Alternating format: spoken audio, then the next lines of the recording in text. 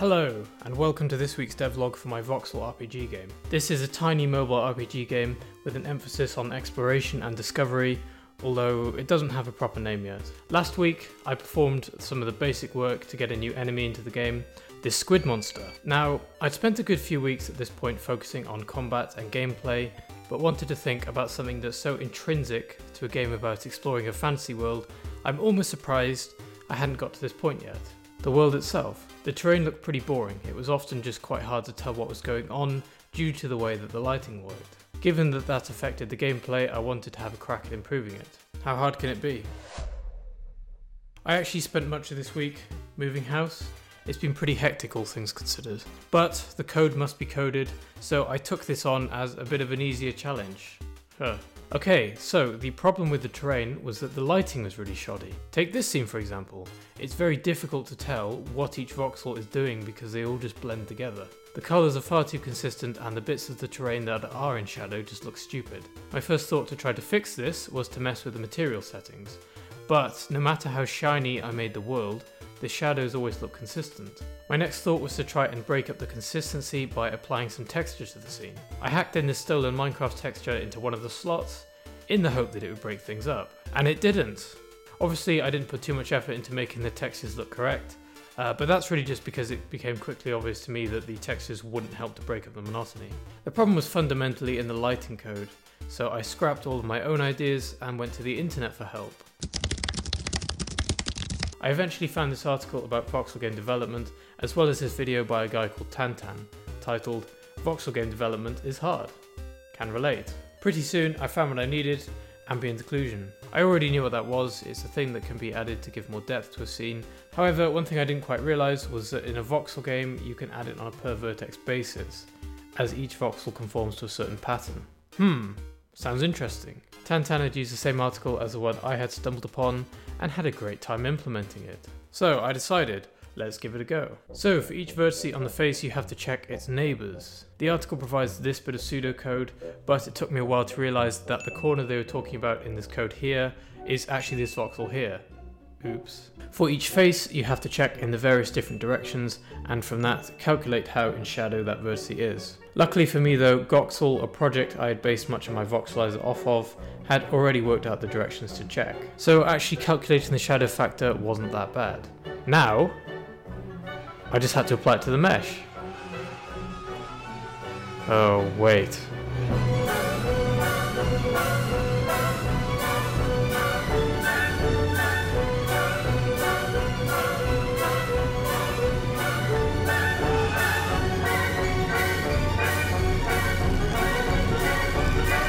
Well, that wasn't anywhere near as easy as I thought it would be.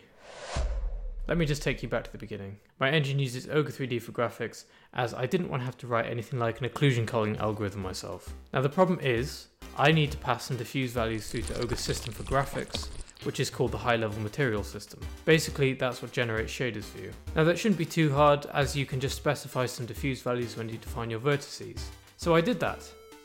And it looked no different. No matter what I changed the values to, they were never used in the final shader. So after quite a bit of head scratching, I realised the problem. Ogre does not officially support diffuse colours for its physically based shader system. You know, the one that I'm using. Testing this theory, if I was to use an unlit material, the diffuse values were applied fine, it's just there was no shadow at all, because it's unlit. And from this realisation, it became quite clear what I needed to do. Here is a quick rundown of how the HLMS works. You have a preprocessor which does all the work of producing the finished shader. Ogre provides some template files which really just point out where to insert those shader pieces. This is how the modular system works.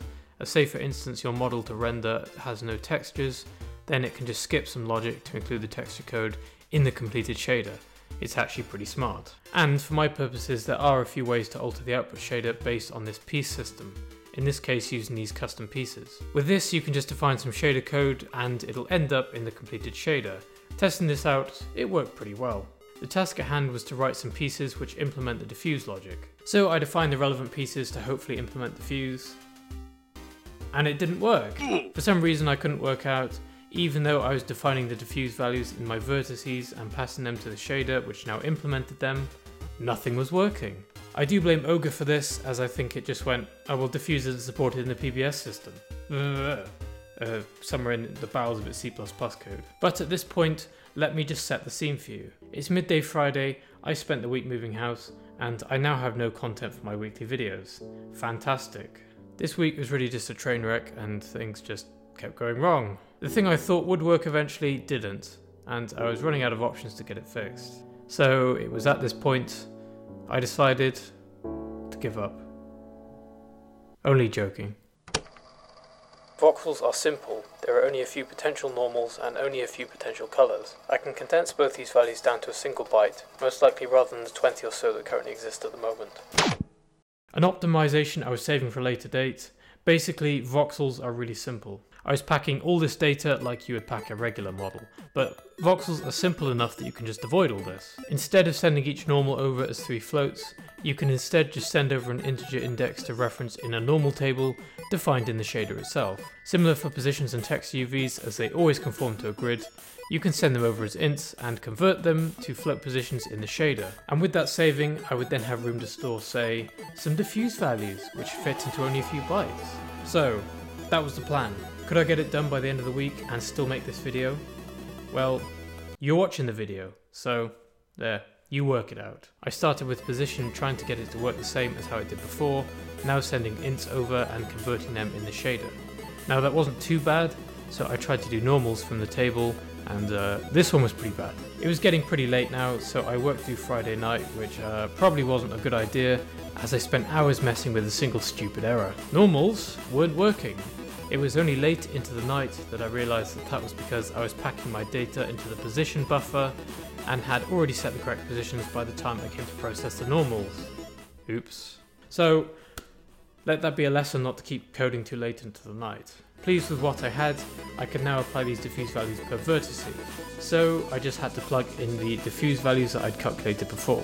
I did one face at a time to simplify the problem, and then, before you knew it, after a few late nights and a really stressful week, Ambient Occlusion was working in the game, and my god, was it glorious. Pretty much all the visual problems I had before were gone, and the world looks so much more alive. I added this slider to visualize the difference, and it's so significant I think the game would be practically unshippable without it. But I'm super happy with it, and very pleased I stuck with it. Now, let's talk about the caveats. Firstly, I have to keep the definition for the text UVs and normals in the vertex definitions, just to make Ogre do the pipeline as expected. Everything can fit into 2 bytes, but I have to send some of this other garbage to convince it to keep the lighting calculations and stuff in place. As much as I'm sure there's a way around it, I haven't found it yet. Secondly, I'm using this magic number approach to ensure regular objects which don't go through the voxelizer are rendered correctly. There will be a better way around this, but I don't know what it is yet. This also means that objects like the player and enemies have no ambient occlusion. I do have a few solutions to this in mind, but that'll come later, as it will likely involve some sort of custom mesh format and a lot of engine work. Anyway, on to other things now. One other thing I did do this week was try to fix the rivers a bit. Previously they were just a bit of a sort of gaping hole in the ground. I did this to make the map viewer appear correct, but this did need some addressing. So, rivers are now slightly lower down with blue voxels on the base. They don't look great, but I did add the logic to get the player to be able to swim in them. Obviously though, it's a work in progress. And really that's it for this week. It was quite a long one for me. Lots of stuff happened, especially the house move. Apologies, let me just have a drink. Quite a bit of stuff did happen. I'm still trying to get sort of set up with the new environment and everything. I hope the audio sounds roughly as good. Maybe it will, but I'm not convinced. Maybe I'll have to get some paneling or something, although I doubt the landlord would like that, so maybe I'll just ignore that. Anyway, I normally end these videos by banging my head on the desk, so I will do that, but I thought that this time I would let the desk come to me. So, see you in the next video.